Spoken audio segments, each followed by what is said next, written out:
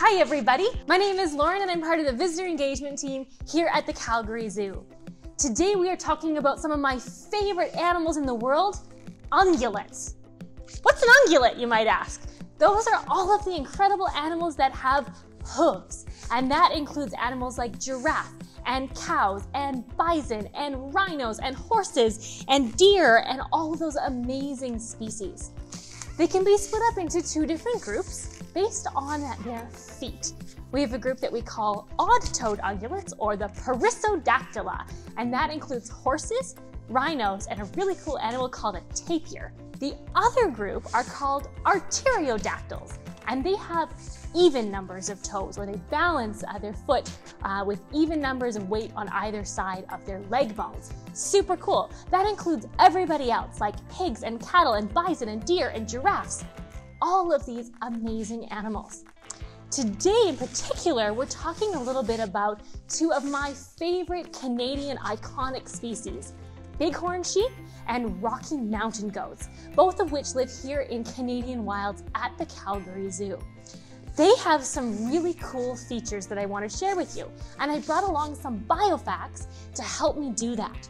First off, let's talk a little bit about horns. Many of these animals have horns, and they belong to a family called the Bovidae, and that includes all of those sheep and goats and cattle as well as antelopes. Horns are really neat. Horns grow on the skull. So this is a female bighorn sheep skull, and they have something called a bony horn core, which is part of the skull. So you can see that part here. And then on top of that, they have what's called a keratin sheath. Keratin is the same thing that your fingernails or your hair is made out of.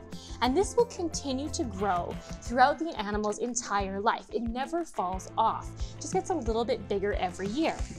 This horn here is from a male bighorn sheep. A pair of these can weigh up to 30 pounds, which is amazing. Can you imagine if you had 30 pounds of weight on your head? That'd be walking around with 3 bags of potatoes on your head.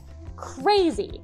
Now, a common myth is that a bighorn sheep will gain a section for every year and that you could count them like the rings on a tree. That's actually not true, but the bigger the horn, the older the animal. And that's important. Remember that. We'll come back to that in a little bit. You can see inside here of this bighorn sheep that this keratin sheath is mostly hollow, so that bony horn core will go up inside of that keratin sheath.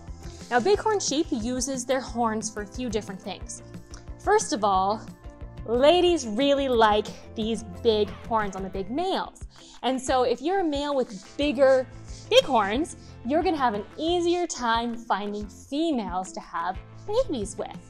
They also help males compete with each other for access. Have you ever heard of a ram? That's the male name for a male bighorn sheep.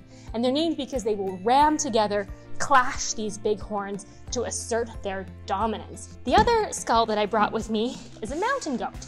And you'll notice that the horns are a lot smaller. They don't use them for the same thing. They don't use their horns to clash, they're too small. Instead, they can actually use them a bit more like a spear, which is kind of crazy. That's a little bit different than what I have here in my hand. This is an antler. This is from a white-tailed deer. Antlers are different than horns in that they grow every year and they fall off. They come out of the skull from a little piece of bone called a pedicle, and they grow new bone really quickly throughout the year. It's the fastest growing mammal bone tissue in the world. And they'll have their antlers for what's called the rut. That's when males are competing with each other for females. And then those heavy antlers, like on an elk or a moose, they don't want to carry those around all year. So they have a really cool cell called an osteoclast, and it will destroy that pedicle and the antler falls off. So these hoofed animals have all kinds of really neat adaptations to be able to live and thrive in their environments. Now today, for your daily at-home activity, it's time to get active again, but you're gonna have to do a little bit of work first.